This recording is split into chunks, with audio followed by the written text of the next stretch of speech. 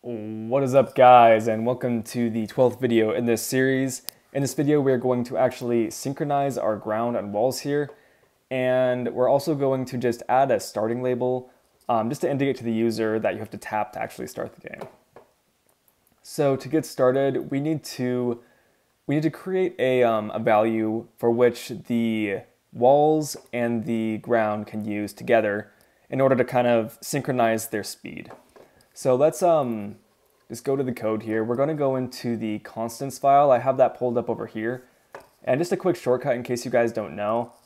I'm going to just kind of put it to a single window here. If you hold down the Alt key and then you click on one of these files, it will open it up in a kind of this helper window over here. It's just a really quick shortcut. It's useful to know in case you don't know that. And now we're going to create our constant, and I'm going to call this the k default x to move per second constant. Now I know that's kind of a mouthful, but it kind of gives you exactly what we're trying to go for here. So I'm just saying this is going to be the default value for which the ground and the walls pull from when they are trying to synchronize their movement. So I'm going to call this, I'm going to make sure that the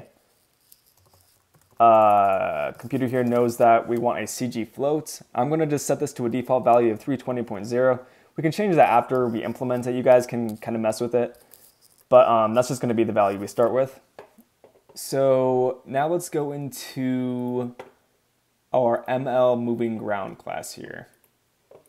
So I have it pulled up here on the left, but okay, yeah, so I pulled this up. So back in the start function, this is where we created the speed of our moving ground here. We can't actually just plug in the this constant we just made to right here, for instance, because per second, just because when we were creating this action before, we have it repeating itself after every time it moves that X amount. So you'll see that when we actually, if we were to try this, you'll notice that it's going to give us this jump here. So that's not okay. We always need that X distance, at least for our moving ground, to be the entirety of our frame's width. So all I'm going to do here is I'm still going to use this value here, but we're going to create an adjusted duration in order to account for that. So I'm going to create a value up here. I'm going to call this adjusted duration.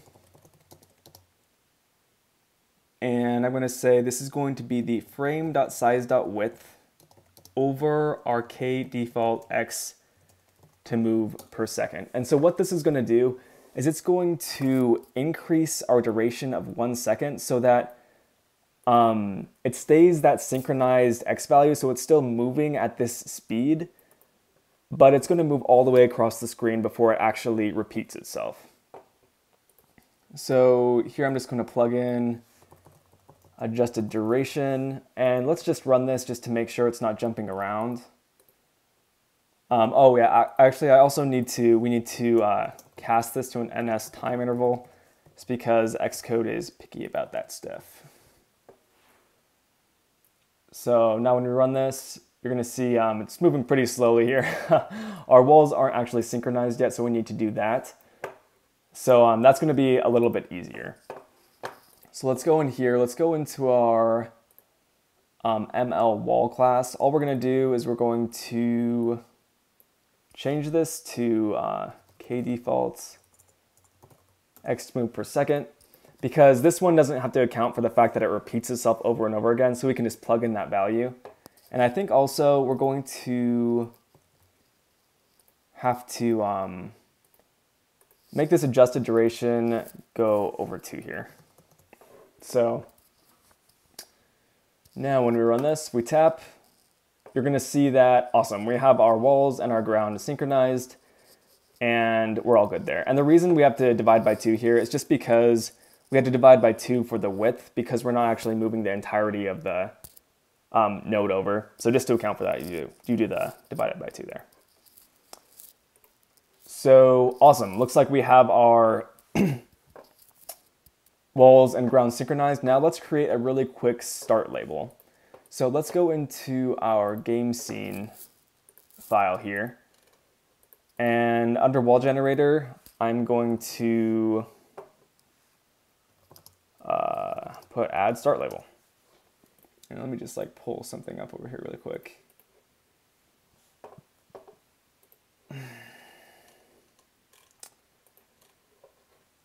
And okay, so let's get started here. So I'm just gonna say, I'm gonna call this the tap to start label. And this is going to be a new type of node that we haven't used yet. It's going to be the SK label node. And this is a node which just takes and renders text for you. You can set the text color, size, and it's just an easy way to add text to the screen. For our text, I'm going to say tap to start.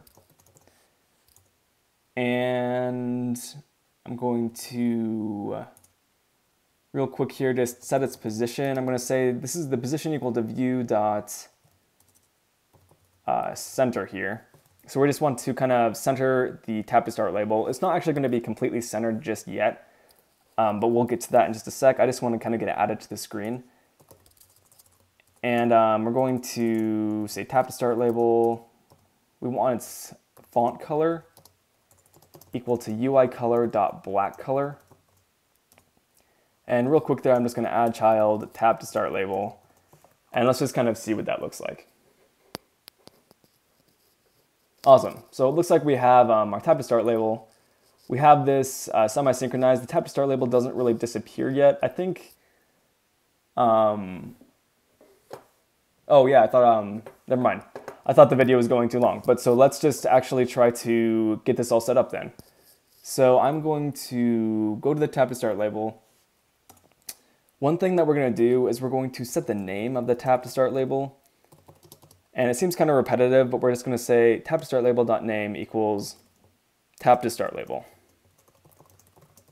And the reason that we do this is that the name is what kind of indicates nodes around in SpriteKit. So if you want to actually access this node, you can use this other function called child node with name tap to start label.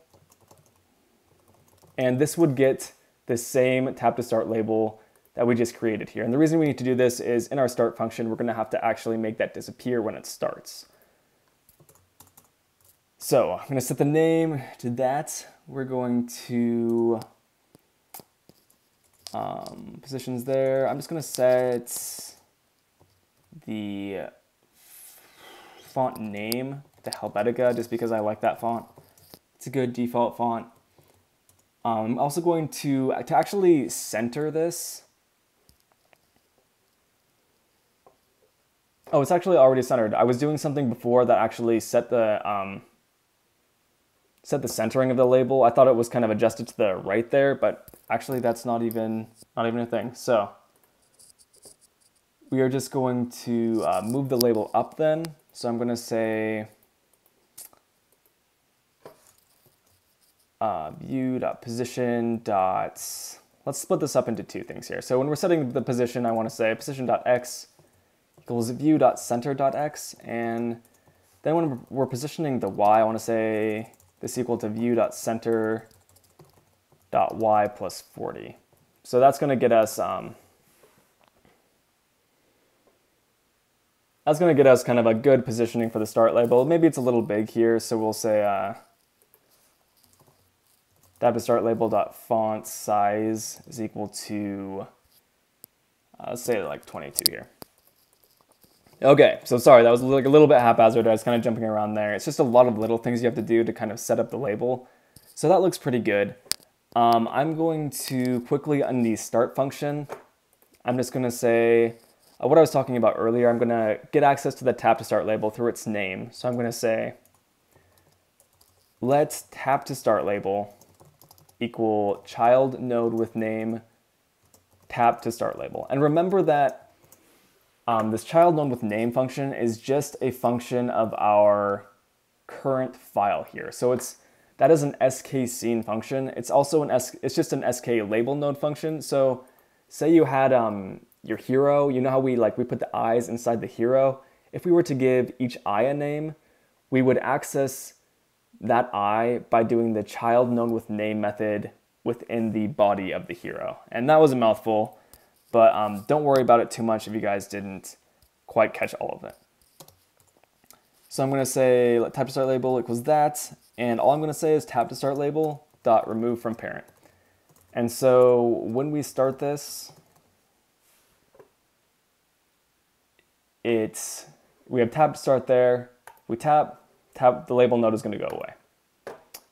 Awesome. So that's going to be it for this video. I know that was kind of boring because it was kind of just some upkeep stuff. But in the next video, we're going to start with collision detection. And collision detection is a lot of fun.